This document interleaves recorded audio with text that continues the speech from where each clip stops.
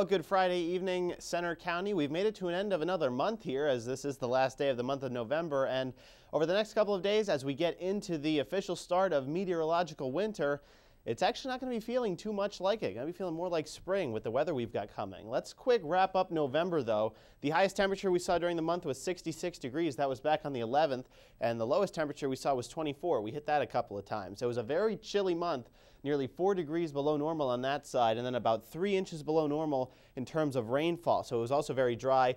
We did pick up 1 inch of snow, of course, that coming this past Tuesday. So now on to another month, and it's a pretty chilly start to begin you off as we head over the next couple of days, but a warming trend will be on the way. Right now it's 43 here in State College, overcast skies, no wind, so what you see is what you get, not really feeling any colder than what the actual thermometer reads. Today we made it to 44. Tonight we're going to be down around 32, so overall a pretty seasonable day for this time of year, nowhere close to the record high or low, which is a good thing, I guess, although some warmth will actually be close to the 60s in our 5-day forecast. Wait till you see that. Across the area statewide, we're mainly in the 40s. We do have some 50s showing up for Newcastle and Pittsburgh, and this is a sign of what's to come. Tomorrow we've got one more cool day, but then the pattern flips a little bit for the next couple of days. Across the country, we do have one little shot of cold air, which is scooting across the northern tier of the country and up into New England.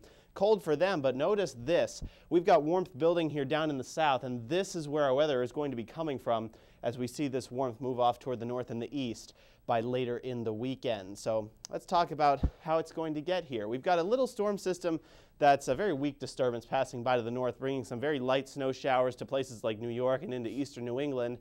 Tomorrow morning, we could start off in northeastern parts of Pennsylvania with a little bit of freezing drizzle or a light snow shower, but not a huge deal. And if you would see anything, it wouldn't accumulate.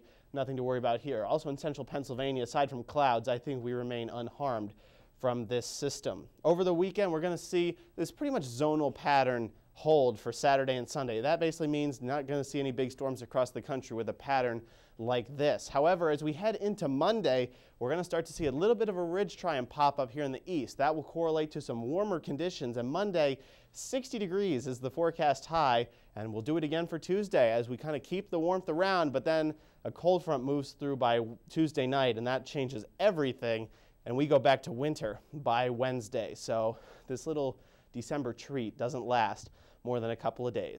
Don't shoot the messenger. For tonight, mostly cloudy skies, a calm wind. Temperatures will drop back to around freezing with the clouds, so it's actually going to keep it a little bit warmer tonight than we've been. We've been down in the 20s for a while, but again, the cloud cover will keep it a little bit milder come tomorrow morning. By the afternoon, mostly cloudy day is going to be on tap. Again, I think we stay dry tomorrow, but it's a very seasonal start to December nonetheless. 42 degrees will do it on the high side. And on the exclusive Campus Weather Service 5-day forecast, a few afternoon showers on Sunday, 53, but then Monday and Tuesday looking great, 60 degrees both days. We'll actually see some sunshine for both days, but then late Tuesday, a front is going to come through and change everything. A few rain showers, but then Wednesday, 39 degrees for the high and the sun returning with a wind.